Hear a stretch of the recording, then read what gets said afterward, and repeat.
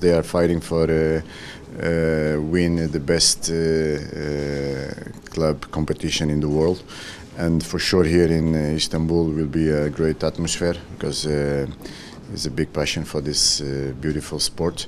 And of course, after so long time after the last final year in Istanbul between Milan and Liverpool, for sure the people is ready and looking forward for this final. Manchester City will have the favoritism to win, but you know, is football in one game, everything can happen.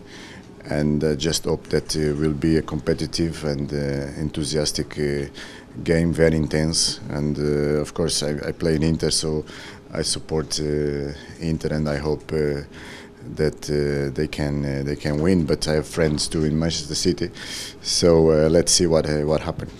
Jesus here, I think, is amazing. No, he's an amazing coach. He's a good friend, so I'm happy for him.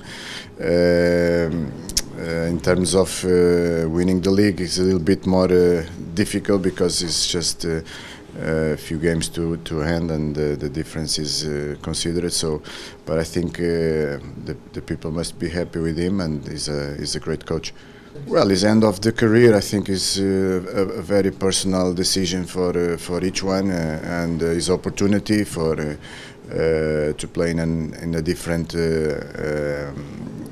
football and different culture, different level too. So, well, it's like I said, a personal decision that you have to respect, and you have to decide through what you think that is better for you in that moment. No. I probably said that because it was the last one and is the one we have more memories. But I think it's a festival of football. Is a great month of football. It was very nice. I was there, so I don't know if it was the best or no. But you have always to respect the opinions of each one too. The biggest, yeah. I don't know. Depends of the parameters that you are looking for. They are two big clubs in the world. They have a lot of prestige. They have a lot of fans, and I'm happy that I had the chance to play in both.